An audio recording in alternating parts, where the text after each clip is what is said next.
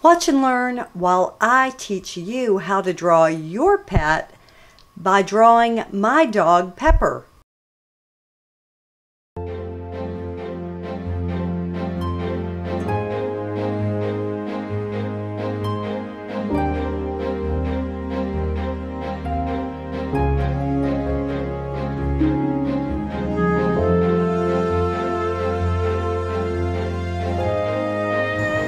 Come on and meet me in the studio.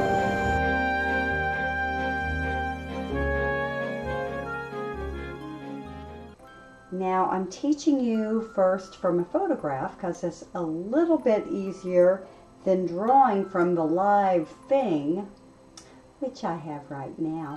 That's my darling little Pepper. She's 13 and a half and she moves around, not as much as she used to. But she's sweetie girl. She's right here in my studio. She sits right behind my chair. But I have this photograph of her. This is from when we smuggled her into a hotel because we couldn't find a place to stay New Year's Eve. It's a long story. I just like this. I thought it would be good to teach you because it's pretty simple. We have a simple background. We have a relatively simple foreground. We're going to simplify it. And I just think it's a nice composition. Okay, so this is what we're going to be using. I've got pencils. Now to start out, when I do my sketch, I'll be using an HB. Now HBs this is going to be my lightest one that I'll be using, so it's good to kind of put things where you need them, and when you mess up, if you mess up. I love this stick eraser, one of my favorite things, and these woodless pencils are also wonderful. Okay, in addition to the HB, we have a 4B, a 6B, and a 9B. So the 9B will be very dark. And let's get started. As you can see, I made an outline on here that is proportional to this. Okay?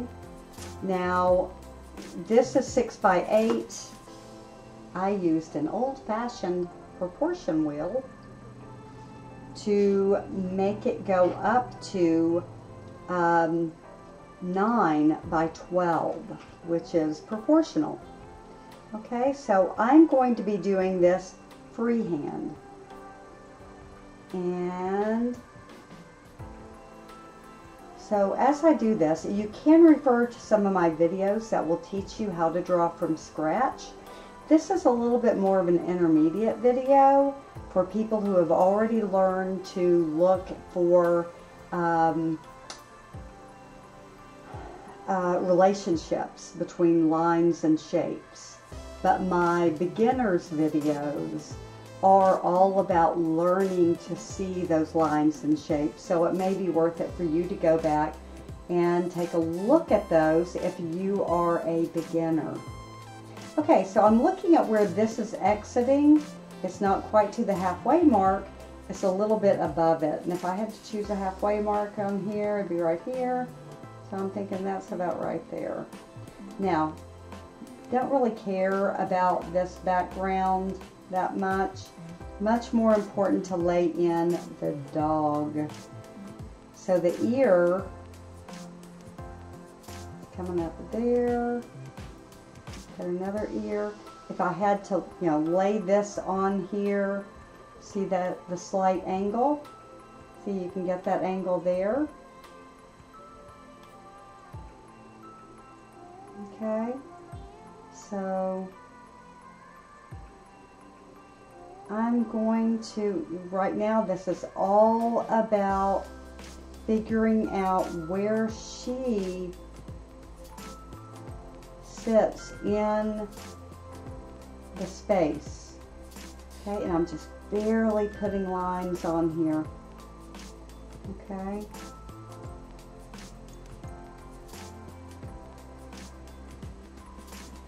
Okay, so I want to kind of look at the full head. I've got light coming in, which is a little bit distracting. Light's coming in the blinds.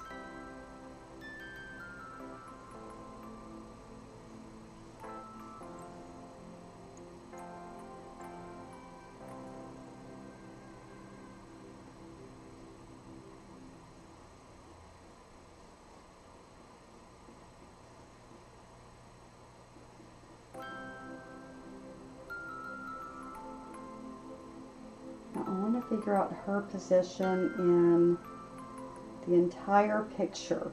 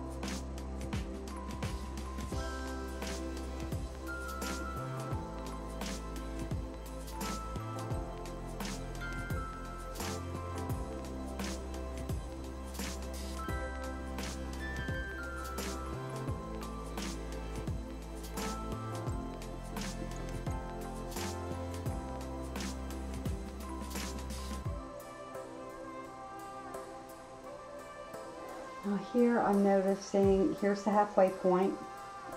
Here's the halfway point here. That foot is at that angle. So that foot could go over a little bit more.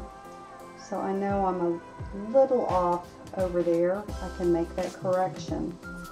This is the time to do that early on.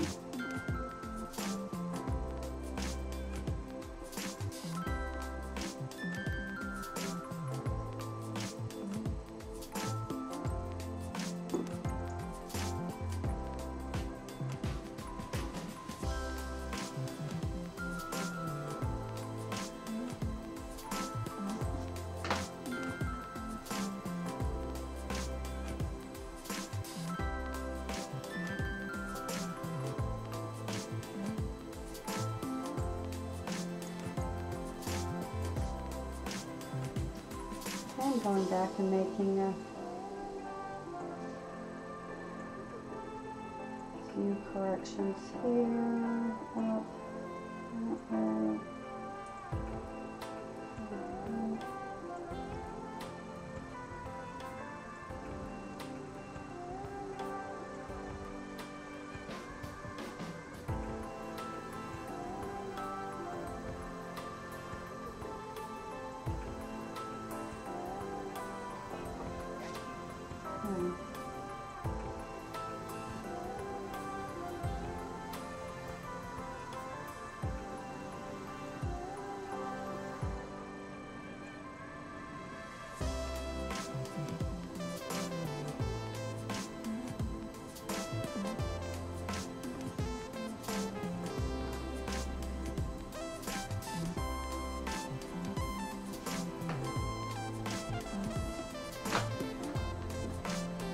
It's a little awkward for me because normally I would tilt this up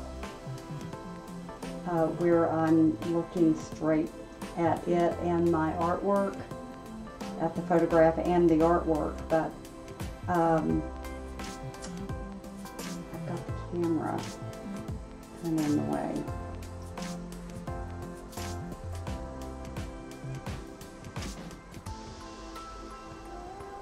Okay. So she actually has a line. Normally I'd say, oh, well, go ahead and just do that line. Hers actually is kind of a dividing line there.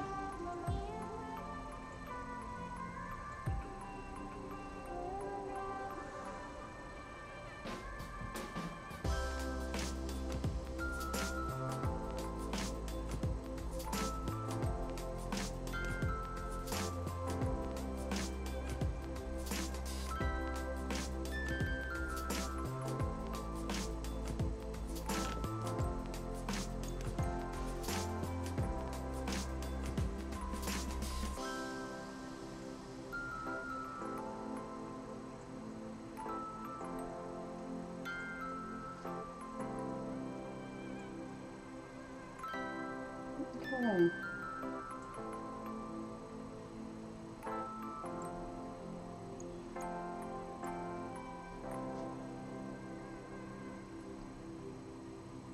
Gotta get a sufficient amount of neck flub in there.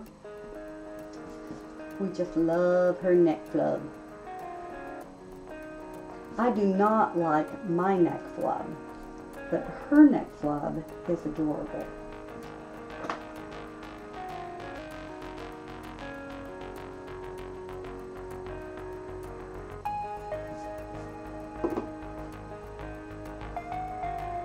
If people played with my neck flub, I would not be amused.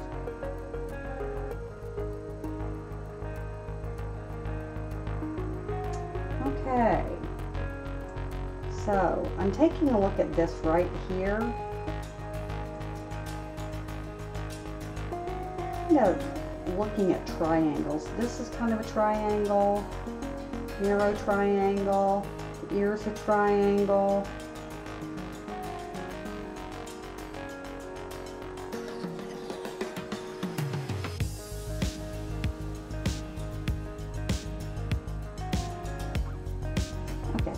So I can see that this ear is a bit too large. I do like her ears.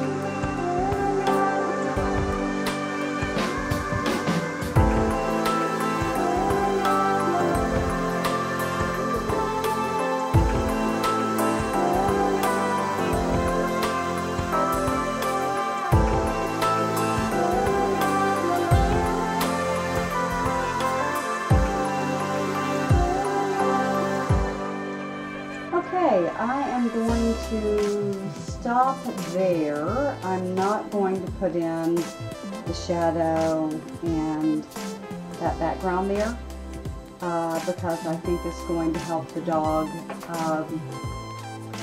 come forward, and the background would just distract from the focal point. So as usual, I will put this away and come back and look at it tomorrow and see what I think and make little adjustments. Okay, it is the next day and I have gotten my artwork out and taken a look at it. So I've enhanced the eyes a little more, and this area down through here. I've darkened the tips of the ears a little bit. I changed, this right here was distracting the way it was before it cut across here. So I worked on that a little bit. I like how it now kind of forms more of an arrow up toward the focal point. And sometimes it's hard to stop a drawing once you start it. But I think I'm done. Thank you for joining me.